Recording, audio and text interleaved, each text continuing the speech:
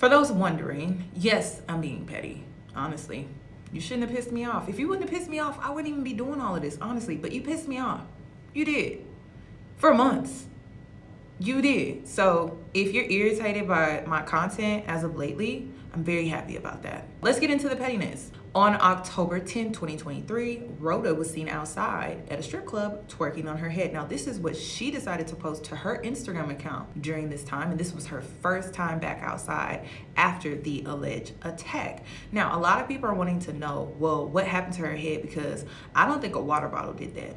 I don't either, which is why for me to give an accurate opinion regarding the situation in full, I need to see the surveillance footage. But the Houston police has not released that yet because this situation is still under investigation. We don't know what's on that video footage, but what I do know is that this woman was outside twerking on her head October the 10th, 2023, shortly after the incident. And I'm thinking to myself, severe trauma to the head, how can you be outside twerking on your head like that? Very odd to me.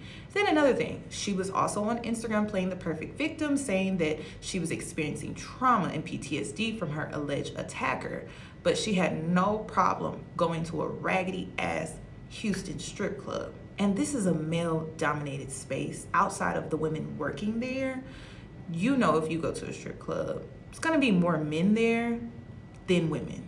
Let's take a look at this video clip.